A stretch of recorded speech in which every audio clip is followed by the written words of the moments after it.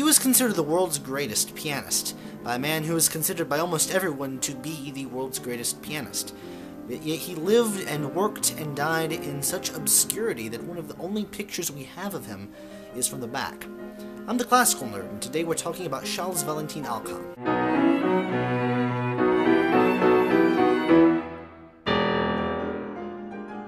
Alkan was born in 1813 into an extraordinary musical family, of which he was the most talented. He entered the Petit Conservatoire at the tender age of 6 and was publicly performing on the violin just a year later. He graduated with honors by the age of 13 and entered the musical world as a pianist whose prodigious technique turned heads and whose theoretical and compositional knowledge also likely knew no bounds, as his Opus 1 dates from the tender age of 14. He suffered an extreme version of stage fright, and so his public performances dwindled to rarities.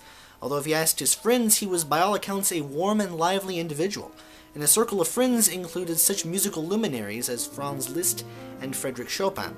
In fact, he lived in the same apartment as Chopin for a while, just right down the hall from him, and it's likely that Chopin's young death took a toll on Alkan's psyche. In addition to his lack of public performances compared to his friends, Alkan wasn't a foreigner. He was actually from France, and foreigners attracted a lot of extra attention on themselves just from being, exotic or something. Alkan's Jewish heritage also didn't really help him in this regard. But he didn't seem particularly adherent to his family's faith. In fact, he had grand visions of setting the entire Bible, Old and New Testament, to music, and he actually went about a completely new translation of the Bible from the original Hebrew into French, since he was fluent in both languages. However, there are conflicting accounts of just how observant he was to his family's faith, further compounded by the fact that after his death they found a large number of Jewish publications in his library. He wrote almost as exclusively for the piano as did Frédéric Chopin, although Alkan was also known to use a bizarre and nowadays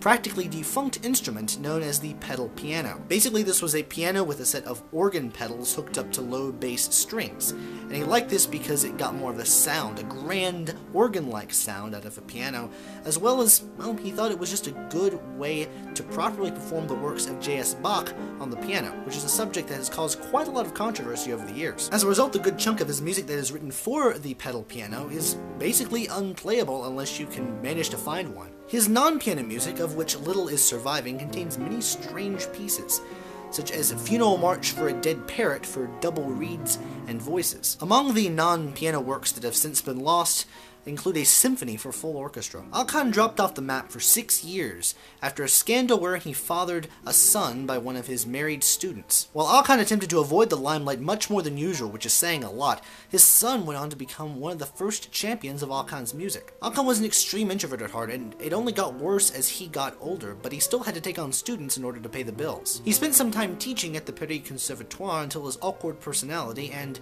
arguably anti-Semitism forced him out in favor of one of his pupils, and not even a good one of his pupils either. His shyness turned to depression, and eventually his depression turned into misanthropy. He rented the apartment above his and constructed a passageway between the two so he could avoid unwanted guests. And he drowned himself either in composition or theology in order to cure his mental ills. Strangely, when he was in his 60s, he burst back onto the concert scene with several transcendental performances. Franz Liszt had always considered Alkan to possess a greater technique than even he himself, which is great praise considering how self-aggrandizing Liszt could be.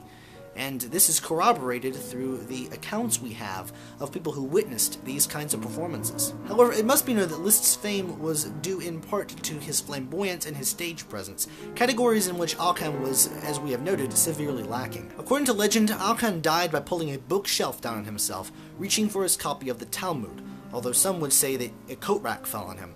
Neither of these is true exactly. Well, he was trapped by falling furniture after he collapsed at the age of 74. Since his death, his music has always been promoted by a select few who find worth in his music or in its public performance.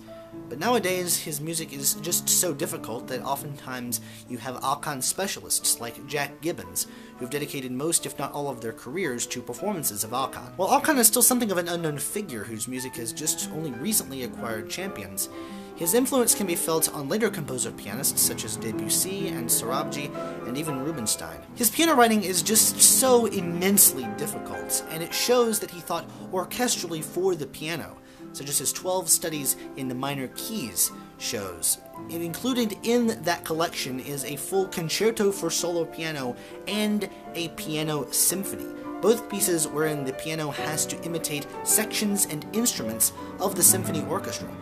And all told, the 12 pieces take over 2 hours to perform.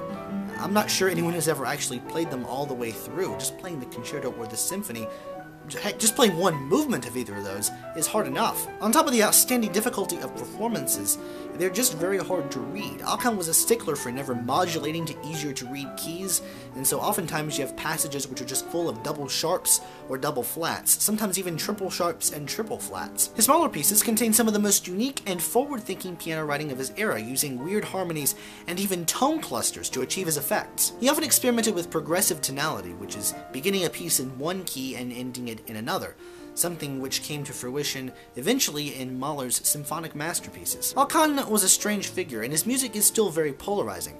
Some see it as difficulty for difficulty's sake, just extreme virtuosity where it is completely unnecessary, worse than even the most flamboyant compositions of Liszt, while others see him as someone whose music must be viewed through the lens of his immense talent, as a path forward to the music that he would never live to hear.